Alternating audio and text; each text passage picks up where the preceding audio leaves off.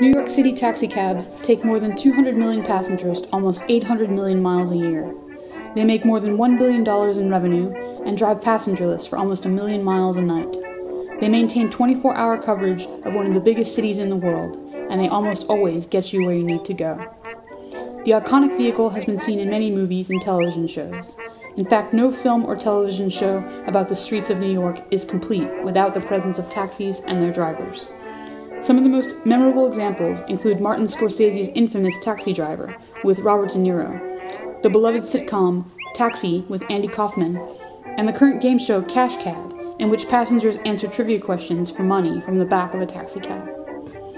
Taxicabs first became a popular mode of transport in New York City in 1907 with the advent of mass-produced gas-powered automobiles.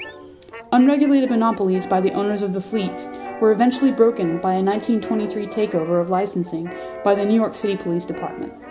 Corruption on the part of the companies was met with attempts to self-regulate on the part of the drivers. This persisted and eventually led in 1937 to the establishment of the medallion system, which is still in operation today. Medallions are small plates attached to the hood of a taxi, certifying it for passenger pickup throughout the city. Providing a limited number of medallions, city government keeps a close watch on the quality and quantity of taxis in the city. Since the number of medallions has stayed about the same since 1937, but the population of the city has grown exponentially, the medallions have increased in value from their initial $10 purchase price to over $1 million at present. In 1971, when the Taxi and Limousine Commission was created to oversee the regulation of taxicabs in New York City, including fares, a taxi ride cost 50 cents upon entry and 10 cents for each fifth of a mile thereafter. Today, the rate is $2.50 upon entry and 50 cents for each fifth of a mile thereafter. In 1967, the city ordered all taxis be painted yellow. The Checker Cab Company had initially produced the large yellow and black taxis that would become one of the most recognizable symbols of mid-20th century urban life. The last one was retired in 1999. But the practical reason for ordering all taxis be painted yellow was to distinguish them from livery cabs, also known as gypsy cabs or car services. Livery cabs are unable to be legally hailed on the street.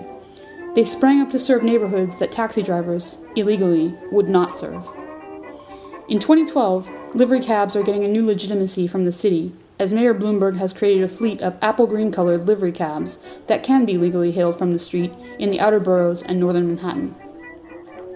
After a 5-year search for the next generation of taxis, yellow cabs will also get a facelift in 2013 with the introduction of the Taxi of Tomorrow, a new model from Nissan called the NV200 that features skylights and chargers for personal electronics, but is not an environmentally friendly hybrid and lacks accessibility options for disabled persons. Expect a gridlock of lawsuits and disgruntlement, but also expect the service New Yorkers and visitors to the city have come to rely upon to continue for as far into the future as we can imagine. Taxi!